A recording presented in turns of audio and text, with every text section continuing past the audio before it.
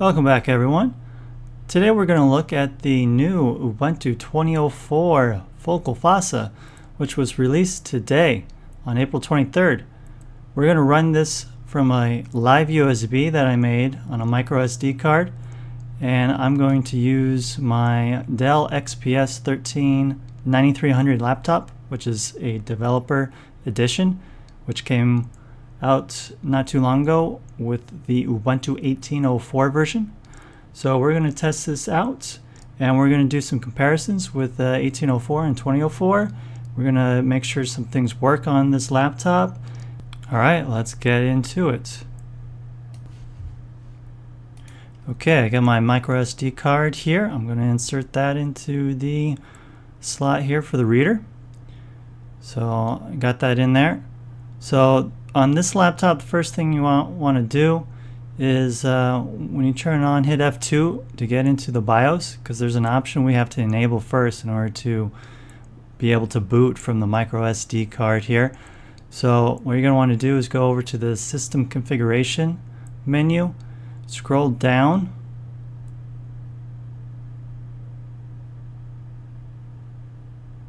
so in the Enable Media Card section here, the last option here, we're going to want to make sure this is check, Secure Digital SD Card Boot. That enables us to boot from the micro SD card.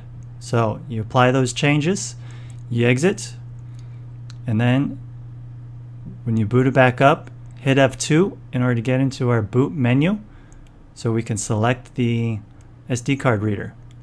So here you see the options I have. I have Ubuntu off the hard drive. That's because 18.04 came with this laptop. But this last option, the SD device, this is what we want, so we can get our live USB of Ubuntu 20.04.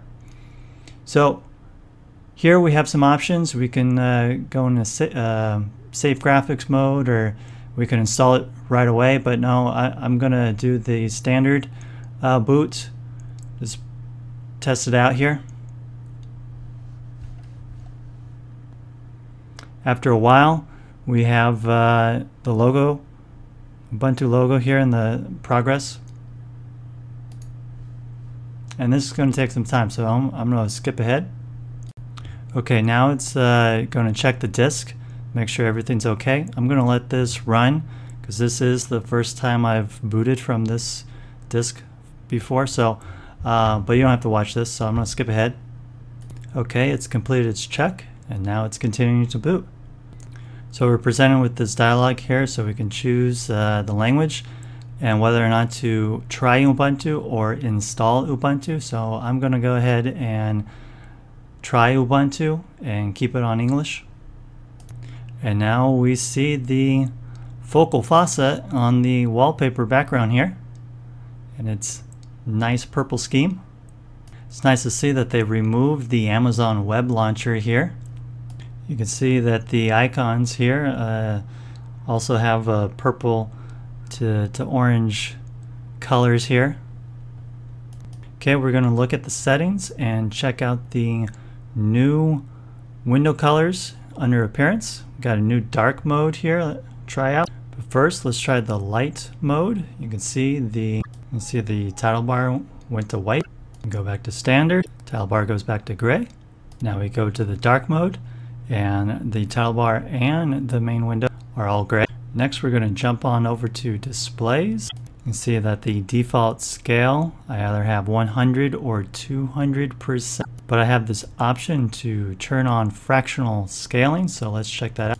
That added 3 more options. That added 125, 150, and 175%, so increments of 25%. Let's see what 150% looks like. A little big for my liking. Let's take it down to 125%.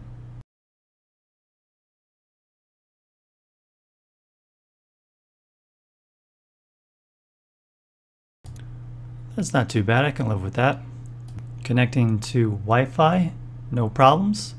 But Bluetooth, I did have an issue trying to get my Bluetooth mouse working. I'm not sure if that is a problem just with the live USB image, or if that's a problem with Ubuntu 20.04. In either case, I was unable to try to install any drivers or anything like that, because you can't do that from the live USB. But that's something to look out for. A new feature is the Do Not Disturb setting for notifications, which has been added to the notification area, as you can see here. Ubuntu also is now changing how it installs software, so now it installs apps from snaps. If you're not a fan of snaps, or you just want to use the old versions or other versions in the dev packages, you can always use apt-get or apt to install from the command line, so not a big issue there. But one thing to show here is that the interface has changed, so you can select which channel you want to install from. You have choices of stable, candidate, beta, or edge.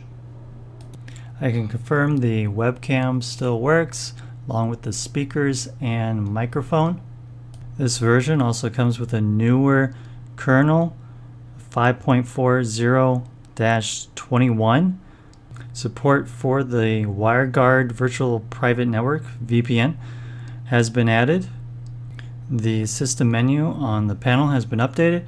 Now features a suspend option, and the settings, lock, and power buttons have been moved from the bottom line to their own lines in the menu.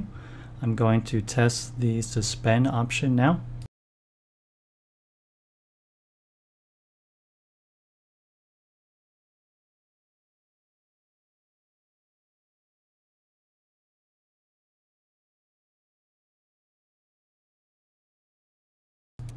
No problems here.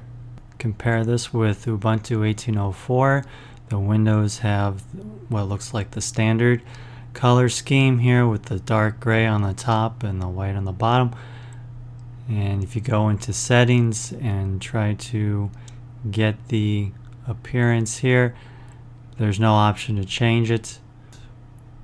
In addition, when you look at the scale, you only have two options here, 100 and 200%. There's no other options in between, like on the new Focal Fossa.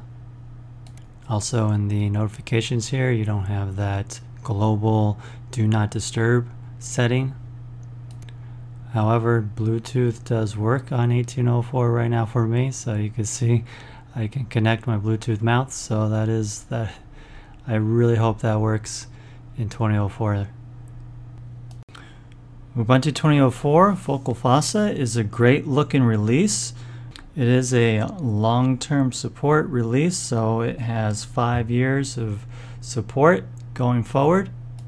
But personally, I'm going to hold off just a little bit, because this laptop in particular is supported by Dell. It actually has repos from Dell for updates, and I just got an update the other day.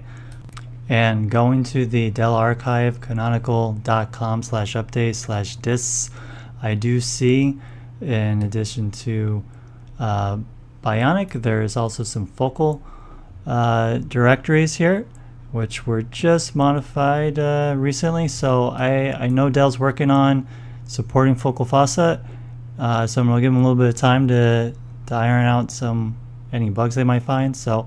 But I'll be looking forward to doing this upgrade. It looks like a great Ubuntu release. If you enjoyed the video, smash that like button and consider subscribing to the channel if you want to see more content like this. Until next time, take care.